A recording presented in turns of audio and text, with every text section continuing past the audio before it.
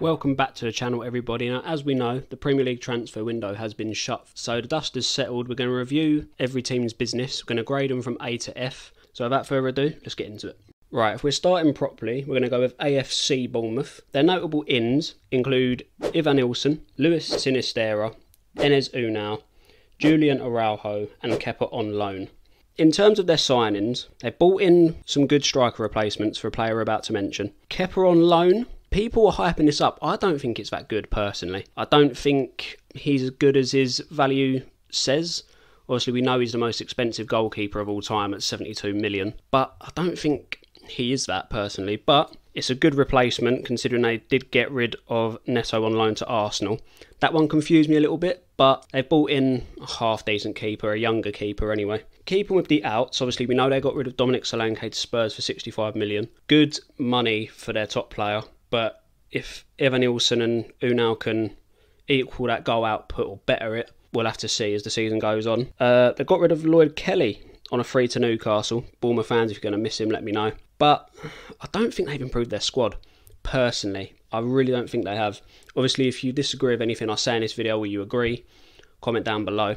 And for that, I'm going to be harsh. I'm going to start off harsh. I'm giving them a D. They've spent good money, but I just don't really think they've improved their team.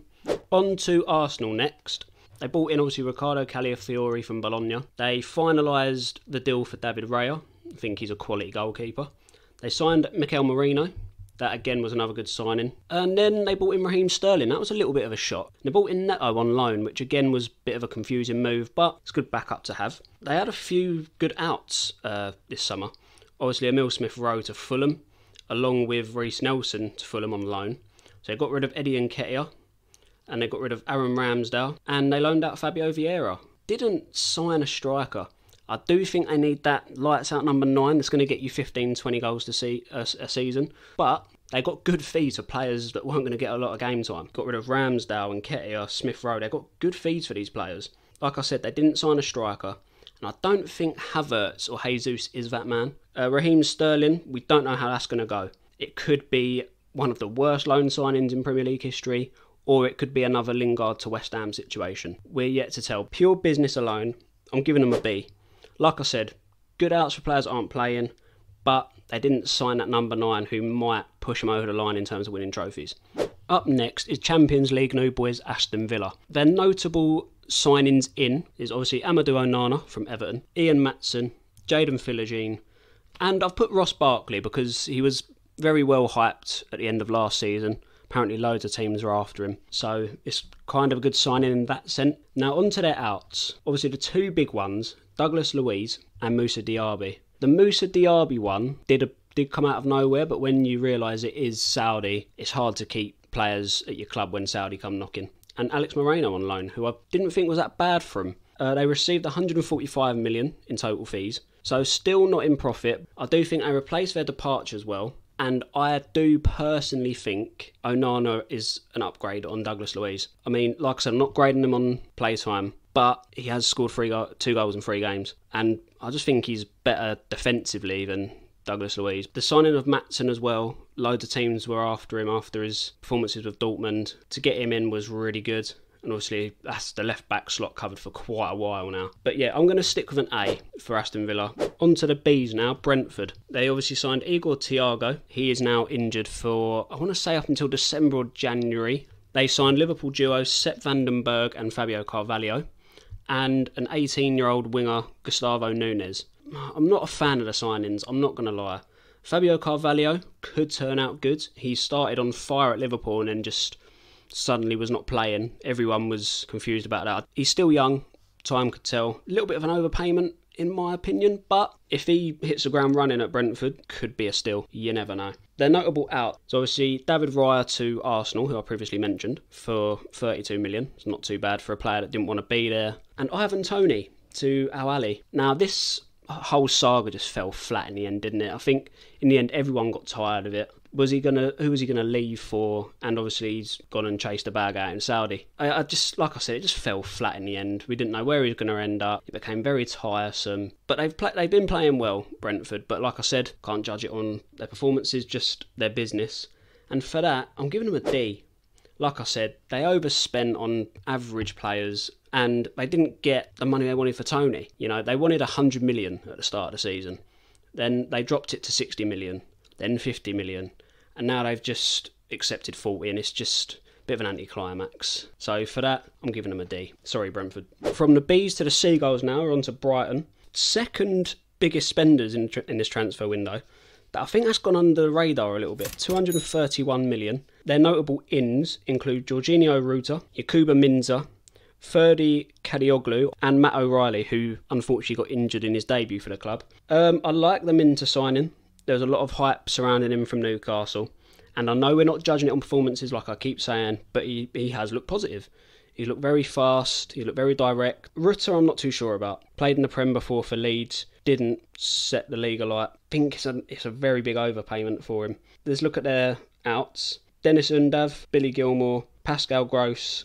I'm not a fan of their outs. Undav, it was okay for Brighton. Obviously he wasn't, that striker that's going to score loads of goals a season, but he did okay, well, from when I watched him anyway. I'm not a fan of the Gross signing to Dortmund. I'm not a fan of it. Arguably their best player. I don't think that's a hot take. And to lose him for just 7 million, that's not good enough for me. Obviously, they only received 48 million in fees from other clubs. I'm not a fan of these signings personally. Yeah, so for their business, I'm being harsh probably. Giving them a D. Obviously, the manager's been heavily backed, but I don't think he's improved the team. I really don't.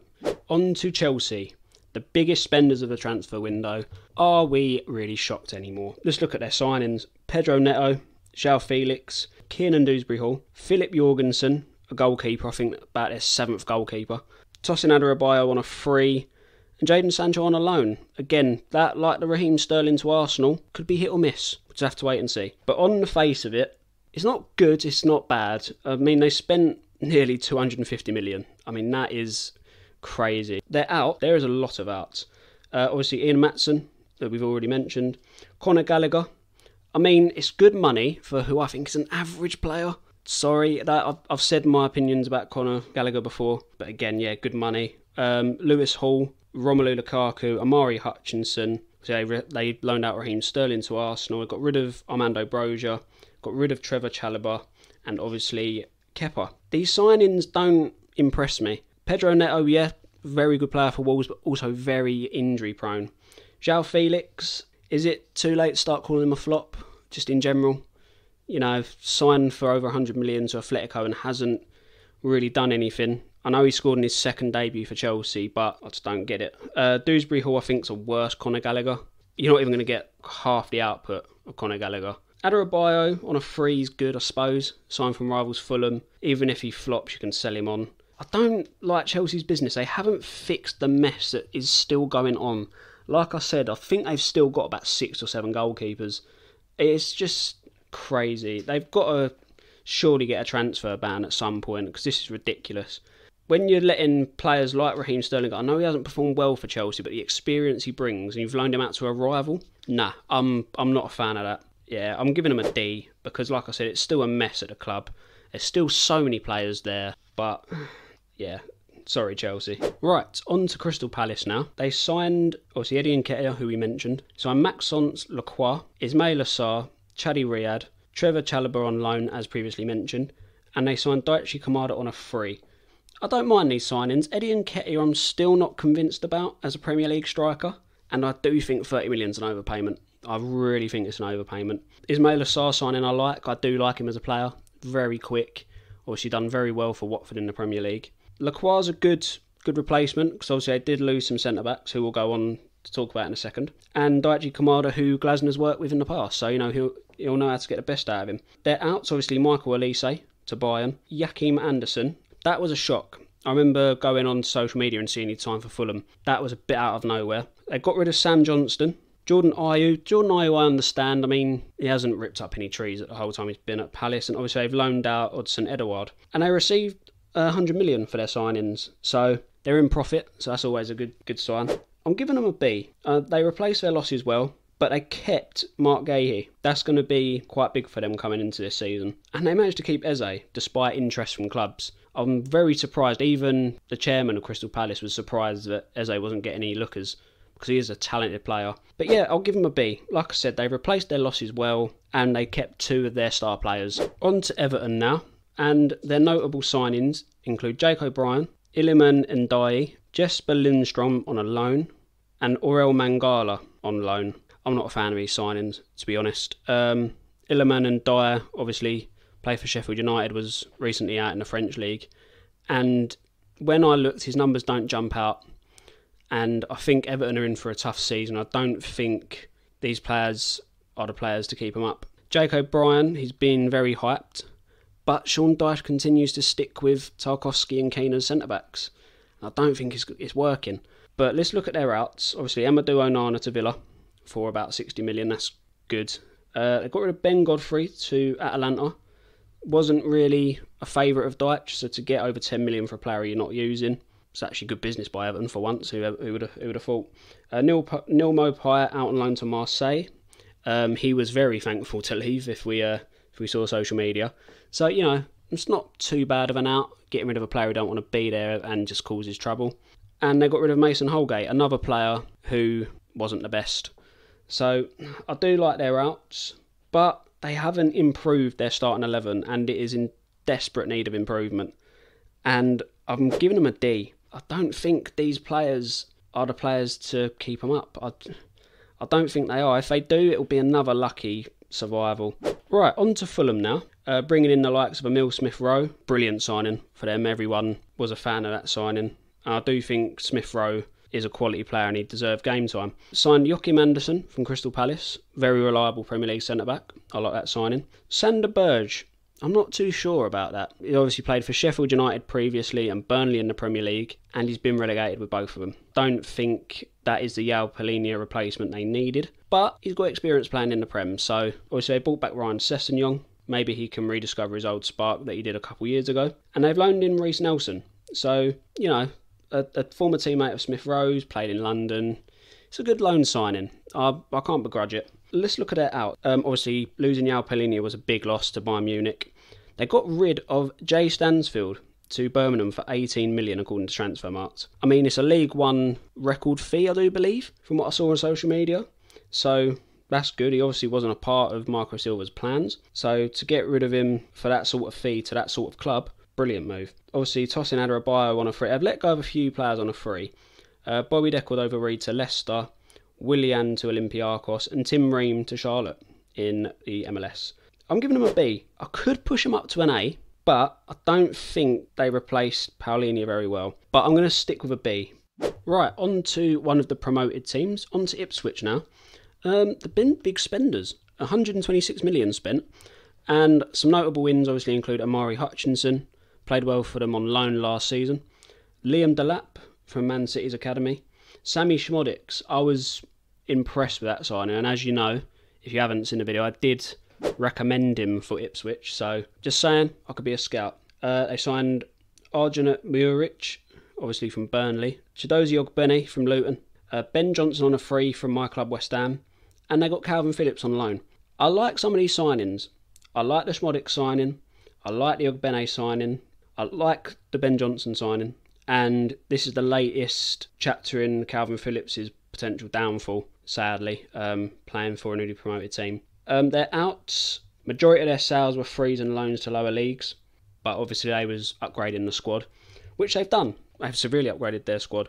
Ben Johnson specifically, I know you're going to say I was West Ham biased, but he's still quite young, Premier League experience, European experience, won the Conference League. It's a good signing on a free, especially for a club like Ipswich. And of course, Sammy Schmodics, the Championship top goal scorer.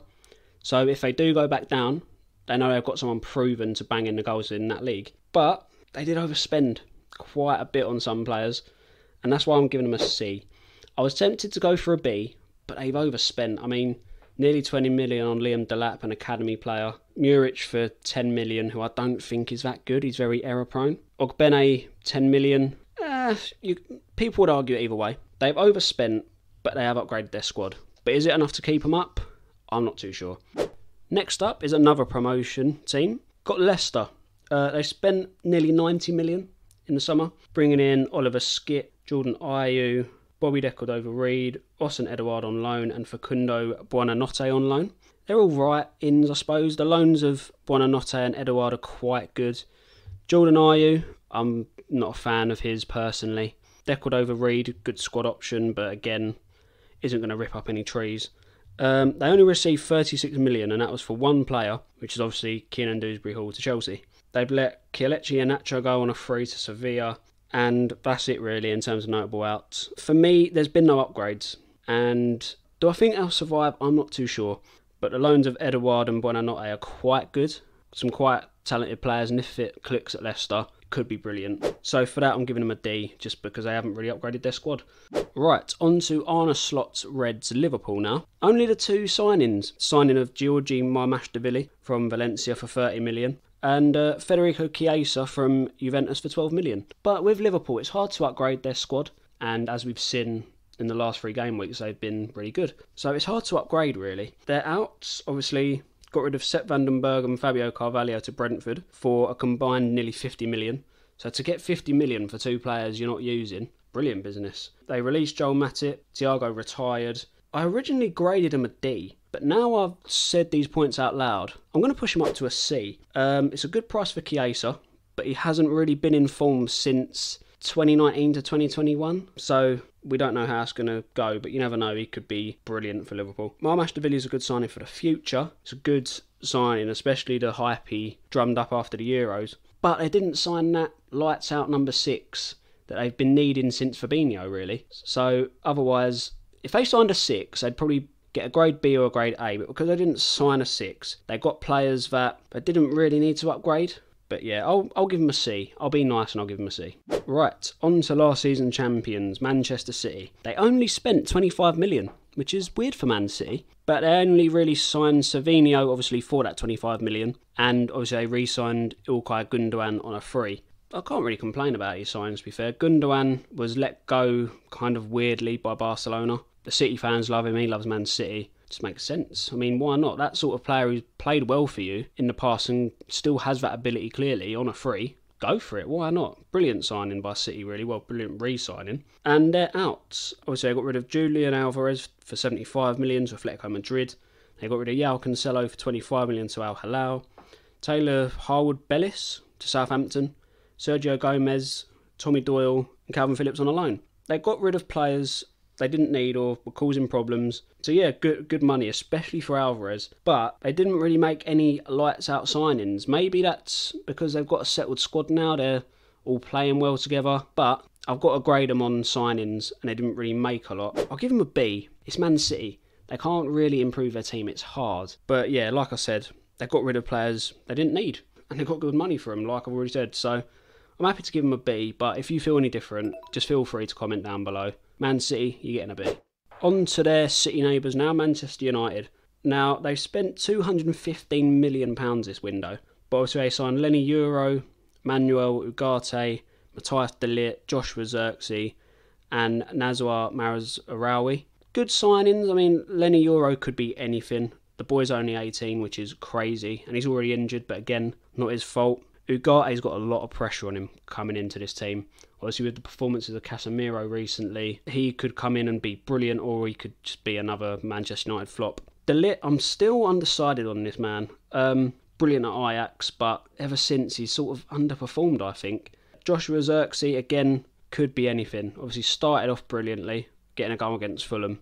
And the other games, he's just been a bit flat, but he is still young, so you've got to give these players time. And Mazraoui, he's done all right. He hasn't ripped up any trees, but it's solid. On to their outgoings now. They received 103 million. The likes of Scott McTominay. I was a bit baffled at that one. I think he's a decent player. He's not going to rip up any trees, but he's going to work hard and he's going to put a shift in. Don't think they should have got rid of him. They got rid of, obviously, Mason Greenwood to Marseille, Aaron Wan-Bissaka to my club West Ham, Rafael Varane on a free, and Jadon Sancho on loan to Chelsea. I'm going to give him a C. Obviously, got good names in, like Ugarte, like Zirkzee, like De Ligt, but their sales have been terrible. Aaron Wan-Bissaka for nearly 20 million. They bought him for more than double that. It's crazy, but this is what Man United do. Yeah, sorry Man United, you're getting a C.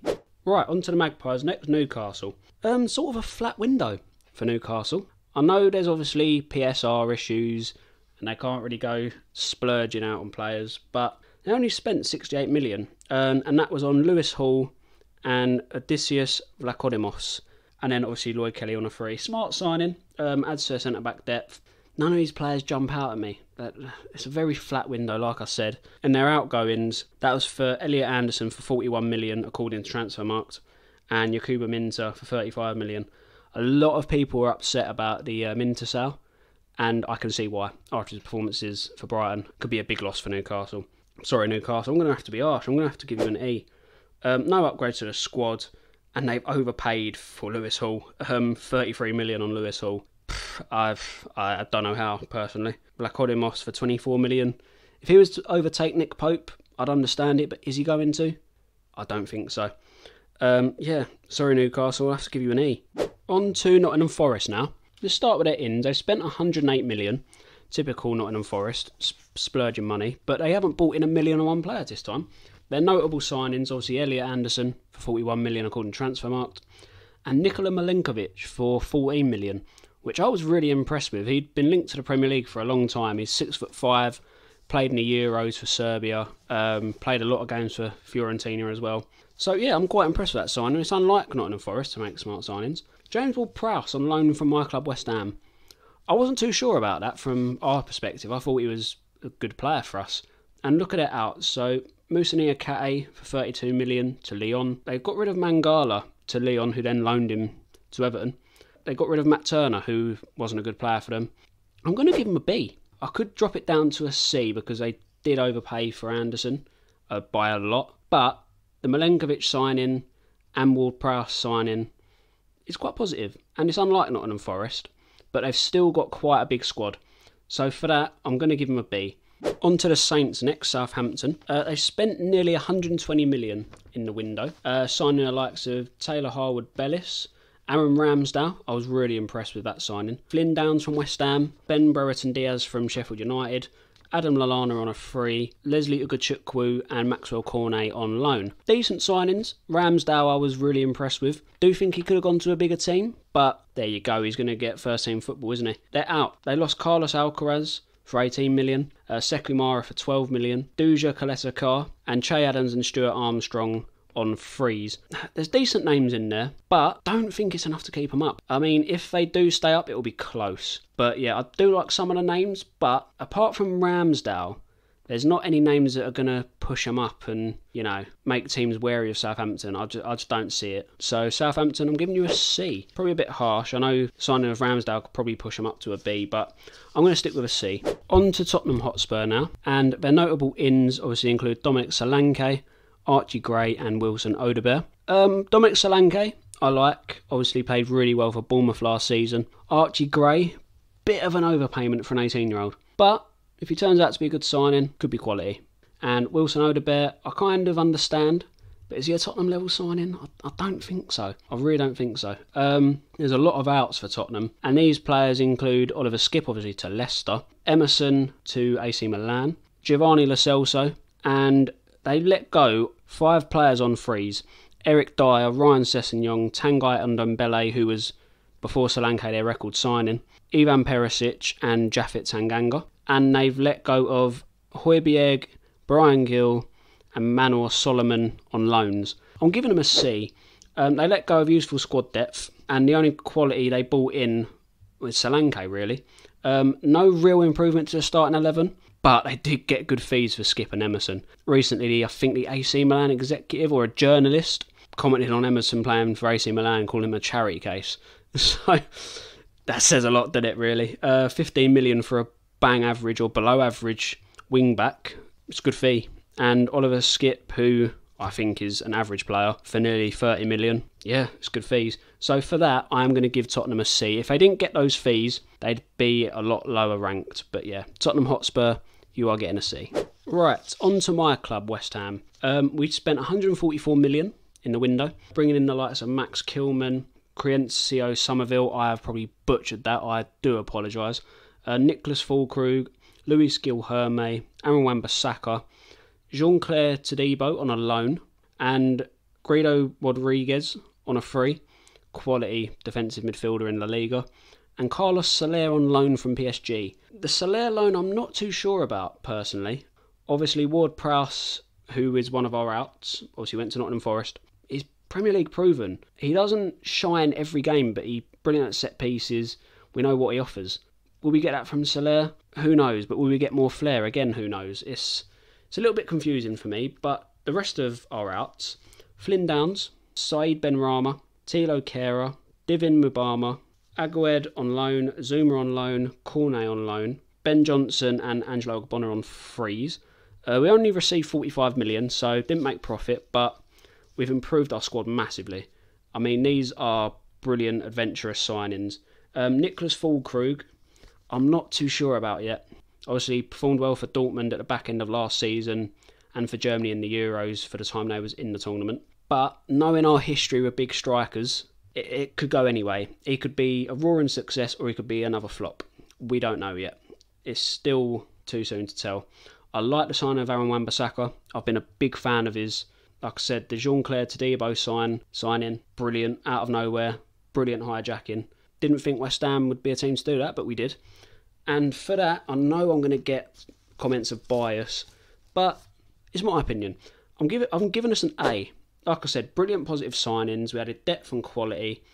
I'm not a fan of the Ward-Prowse loan and the Johnson fee free deal to Ipswich, but considering we bought in Wan-Bissaka and we've got Kufau, I can make my peace with it. Last but not least, on to Wolves. Not any players that are going to rip up any trees. Andre, Rodrigo Gomez, Sam Johnston and Tommy Doyle on a permanent from Man City. Their outgoings are a little bit better. They received 112 million, letting Pedro Neto go for 60 million, getting rid of a injury-prone player. Quite good. They obviously lost Max Kilman to West Ham for 40 million. I mean, considering he was your captain, that's a big loss. They let go of Daniel Podence for 5 million, and they've loaned out Fabio Silva again, who is more and more, season by season, looking like an awful, awful signing. But who knows, one day it could just click. I'm giving them a D. I think if they didn't get the big fees for Neto and Kilman, they'd probably be an F, because they haven't upgraded their starting 11, I don't think, and they've lost 2 key players. Sorry, Wolves, you're getting a D. Before we end the video, I'm going to award a transfer window winner and a transfer window loser. So which team did the best business, made the best signings, and which team obviously didn't. Let's start with the losers first. I'm between Everton and Newcastle. I'm going to be harsh and I'm going to give it to Everton because Newcastle still have a half-decent squad that they can play with. Everton, I feel, don't. So, sorry Everton, you are the losers of this transfer window. And the winners, I can already see the comments I'm going to get, but I'm going to go with West Ham. The signings, like I said, positive, brilliant. We're showing, forward thinking, positive thinking, signing decent young players, not over-the-hill players as we used to. So, yeah, let me know who you think won the transfer window and who lost it. Have I been a bit too harsh? Am I showing too much bias towards West Ham? Let me know down in the comments below. Don't forget to like, share and subscribe. We're not close, but we're getting to 10k subscribers. We'd love for that to happen. So keep pressing subscribe, commenting, sharing. Be very appreciated. We'll see you in the next one, guys. See you later.